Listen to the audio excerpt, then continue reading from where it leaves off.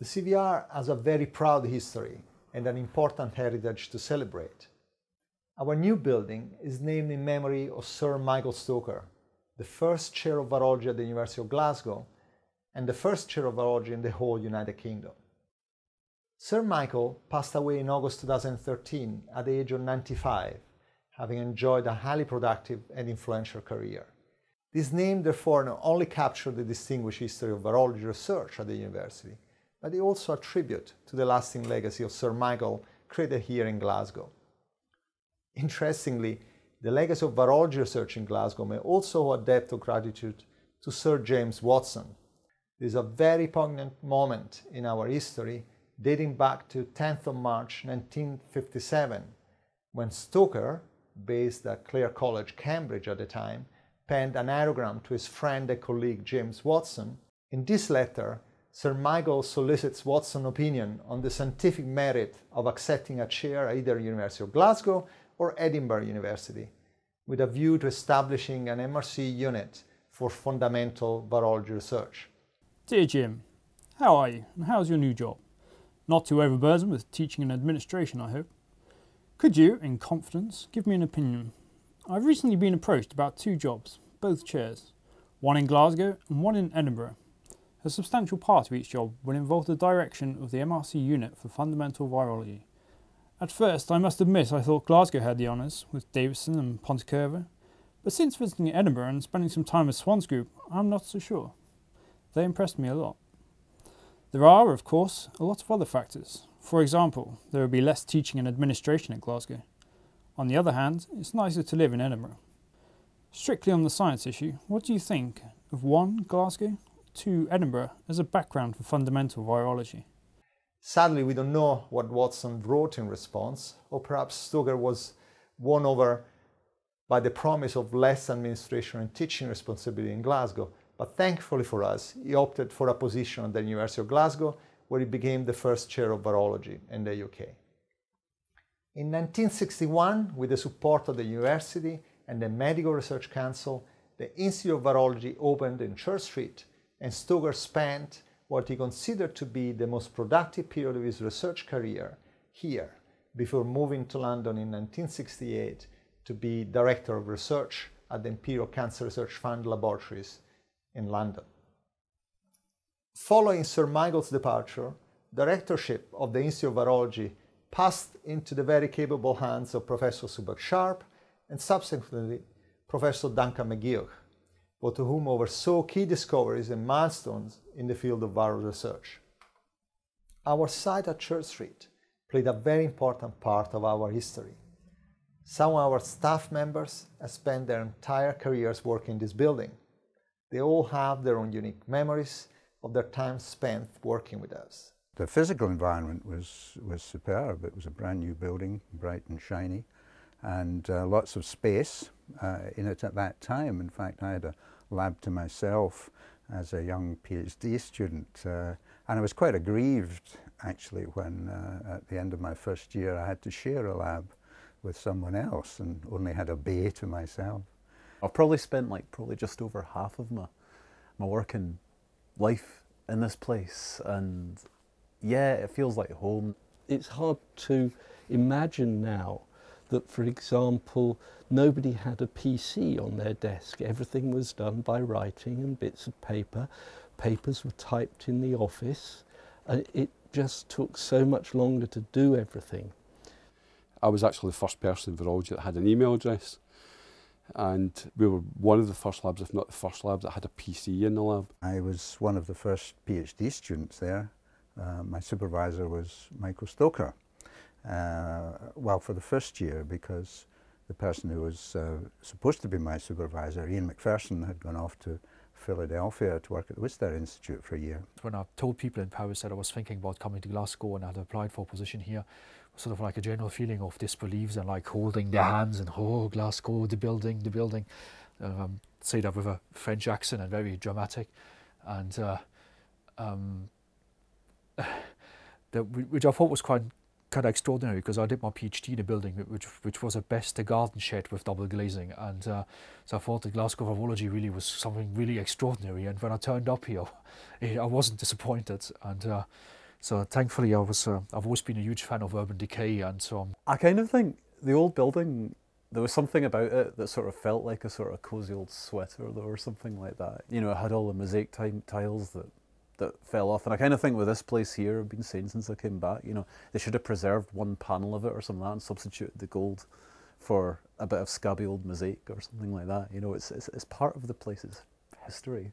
My first recollection of Church Street was first of all entering into a building that was definitely beyond its sell-by date, and then when I went into my office was like going back into the 60s and the 70s, but the labs were full of state-of-the-art equipment with driven scientists and an excellent environment. So there was this contrast, and this is excellent. Now we can continue in a state-of-the-art building and state-of-the-art offices with the same driven people.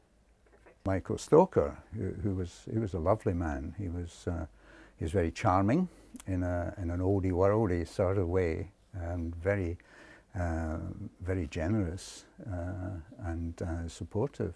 John led the unit with an almost paternal instinct. He had a finger in every pie, not just administratively but scientifically, and he was famous for making sure he went to every seminar, and he would always ask questions in every seminar. And he was also famous for things like, at the end of a seminar, he would say, "I have 2 questions. The first question has 3 parts." And if you missed a seminar, he would then later ask the seminar giver to present it again in his office when it was convenient. So he knew everything that was going on.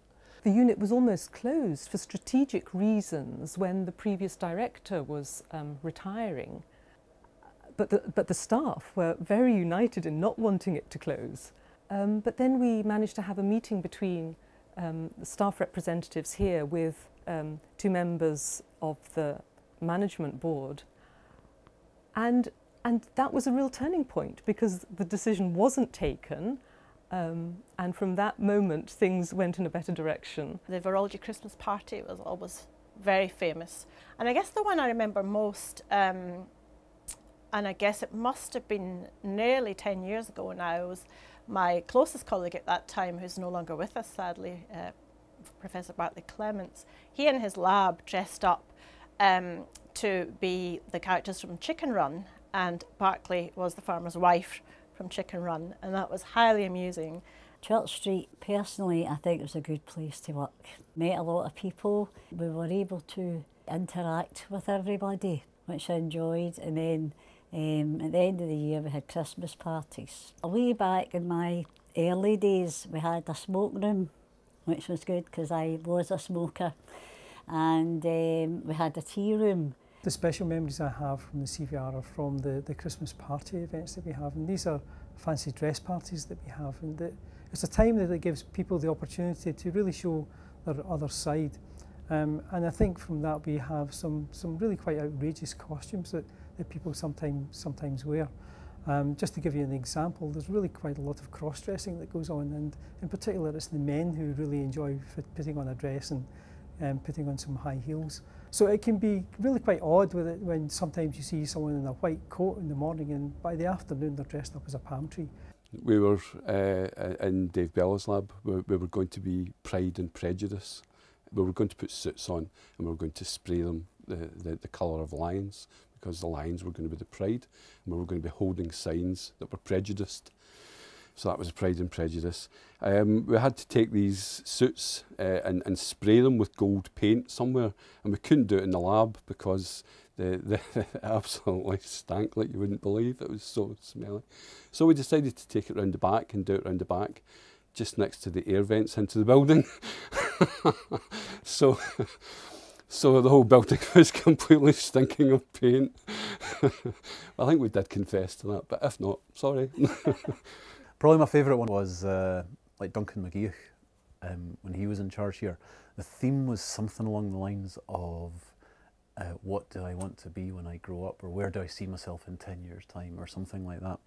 And we got all these, we made these big cardboard face masks that were about this, Duncan McGeouch's head, and about this sort of size, about 8 of us, and we all wore identical black suits, white shirts, black ties, and had these big Duncan McGeouch heads on, and that was probably my favourite fancy dress of the whole time. I think Duncan quite liked it as well. I feel it's been a privilege working to 3 directors. Started off, as I mentioned, with Professor John Subak-Sharp, and then Professor Duncan McGeouch, who retired, I think it was about 2009, and then more recently with Massimo Palmarini, who's my favourite, by the way. There was also a great deal of other extracurricular activity that was based around the unit. For example, we had a cricket team, we had people play football, there was a squash ladder. So people's lives revolved around Church Street, Byers Road, and the institutions and pubs and clubs that are around there. So it wasn't just a place to work, it was also a place to live. In the old days of the MIT virology unit, Glasgow had a world reputation for its study of herpes viruses. But since then, we've encompassed so many other virus groups that we have a tremendous portfolio of viruses that we study. And we truly are now a centre for virus research.